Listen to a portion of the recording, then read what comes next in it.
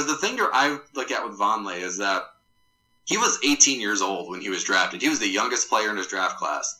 He was drafted by the Hornets, and Steve Clifford does not play rookies, so he sat a lot. So he was not only the youngest player in his draft class, he didn't play a ton.